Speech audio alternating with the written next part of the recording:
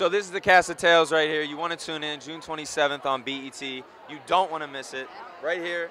My name is Nafisa Williams. I played the role of Jenny Davis. He and I might have a little something going in the film that you may want to tune in for. So June 27th, BET, 8 p.m. Yeah. My name is Breezy. I played the role of Ty in the episode Children's Story, and you know I'm doing a little heavy banging and gunslinging. Hey, you don't want to miss Breeze, it. let 'em Keeping know. it G. What up? I'm Chet Hanks. I play the role of Troy in the F the Police, June 27th. Check it out, y'all. Hi, everybody. I am Michelle Hayden. I play the role of Leslie Vargas, and episode 2 airs July 11th. Make sure you tune in. And now every day of my life I ball. All right, so I watched episode 1.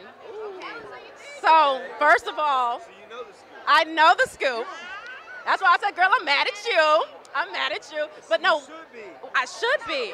So, okay, social injustice, the climate that we're in right now, and you guys reversed the roles. So did it kind of change your minds about things that are going on? Did any?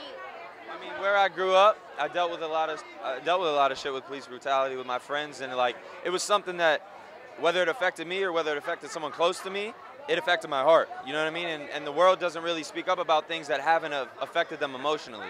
So until they're hit, until they see it for their own eyes, and us flipping the script, flipping the world, it's like, yo, wake the fuck up. Sorry.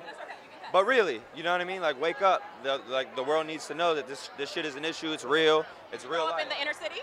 Yeah. And anybody that has any common sense knows that stuff's messed up out there, and it's got to change. And what we're doing with flipping the races, that's just something that's never been done before. So to start a conversation and get more attention to the issue, you know what I mean? Now, do you believe that in flipping the roles, that it will encourage other people to see that there's genuinely a problem? Because sometimes, if you're on social media, you see a lot of times it just looks like we're whining and we're complaining. That's the movement. That's the movement. We want to wake people up to like see it. You know what I mean? They hear about it. They have this, but they never have someone close to them affected by it so that it affects them.